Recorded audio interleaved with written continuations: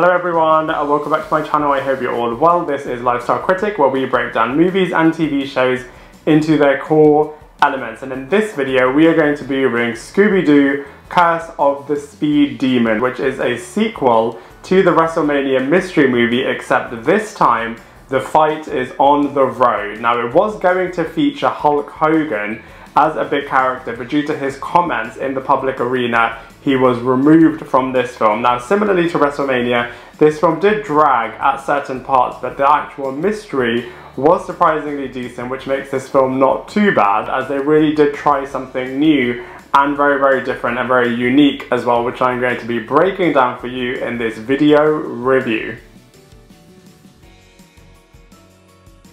So from a storyline point of view, this time the entire Mystery Incorporated gang are happy to go and support a WWE event. Unlike WrestleMania Mystery, which was set in WWE City, Speed Demon sees the character supporting them in a road event in Curse of the Speed Demon, and this time it is called the Muscle Moto X-Off Road Challenge. Scooby and Shaggy are supporting the event by working in a food truck, which is both suitable and very funny, and the actual wrestlers are competing on the road, where a mysterious character called Inferno suddenly appears and is causing absolute carnage and absolute chaos for all of the wrestlers on the road and is sabotaging the entire event. The Mystery Incorporated gang then need to work out what's really going on, who is behind the Inferno mask, and the big question about who is going to win the championship race.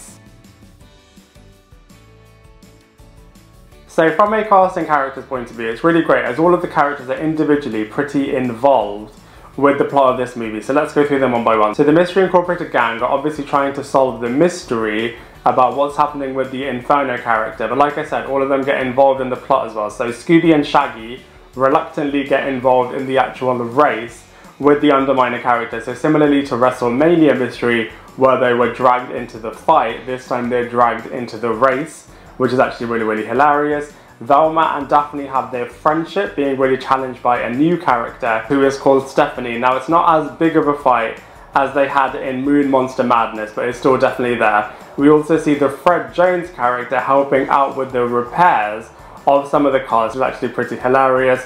For this character, we have the Underminer character, who's the person that Scooby and Shaggy end up racing with. We have the main villain, this time being the Inferno character, and he's actually a pretty brutal villain. He causes a lot of chaos and a lot of carnage and damage on the road, which leads to some of the characters actually losing their lives. So from a formidable foe point of view, this character is definitely up there. We have Triple H, who is a returning wrestler, and we also have Vincent McMahon, also returning as the main host of the event, and this time he brings his daughter Stephanie into the proceedings as well. We also have a bit of a hoverboard host throughout the event as well. So from a casting characters point of view, this film is actually pretty decent.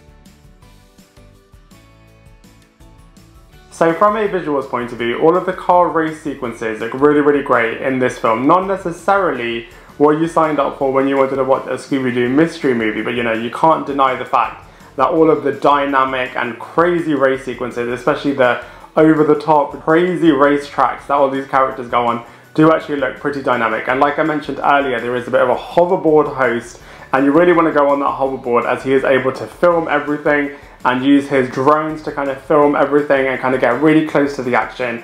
So definitely the type of reporter that definitely has the best travel equipment. And then we actually have some fight sequences happening on the road, which look absolutely brilliant. Very different type of fight sequences than we saw in the WrestleMania Mystery. So from a visuals point of view overall, this film actually is pretty awesome. So from a comparison point of view, I actually really like the surprise reveal that they had in this movie, very similarly to the WrestleMania Mystery movie, which actually had a surprise reveal over there as well. So I definitely say those two are definitely on par, but I don't think it's as good as Scooby Natural, the crossover film, or Batman the Brave and the Bold crossover film, or the much better Scooby-Doo animated movies such as Frank and Creepy, Camp Scare and Abracadabra-Doo. So I definitely say it's on the same level as WrestleMania Mystery, and as a result is definitely in the middle for Scooby-Doo animated movies as well. So overall, it was really nice to kind of see something new and continued in Scooby-Doo WWE Curse of the Speed Demon. Now, it wasn't necessarily one of my favourite movies, but it was definitely watchable, and so for all of those reasons, I'm going to give it a solid 5 out of 10.